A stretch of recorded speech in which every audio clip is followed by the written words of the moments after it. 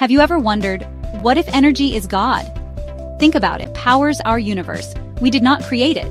It was already here. According to the laws of physics, energy can neither be created nor destroyed. It only changes from one form to another.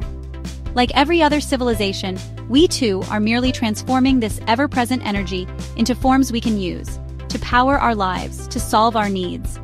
Water, wind, gravity. These are all different expressions of the same energy. We harness them, manipulate them, and transform them into electricity, motion, light. Albert Einstein himself proved energy is eternal. It cannot be destroyed. The energy that comes to Earth from the sun, we are simply converting it. And how does the sun create it? Through nuclear fusion, hydrogen atoms collide and form helium, releasing immense energy in the form of light and heat. So essentially, the sun is transforming one kind of energy into another, and this transformation may be happening across the entire universe.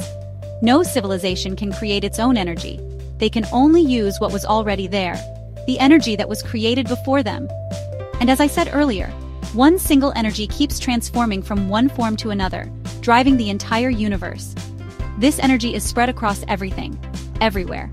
Now here's the deeper question. If the universe began from a single point, as we believe, then from that very moment, this journey of energy began. But was that energy always there? Or was it created by someone, intentionally? That we still do not know. Subscribe so you stay updated with every mystery of the universe.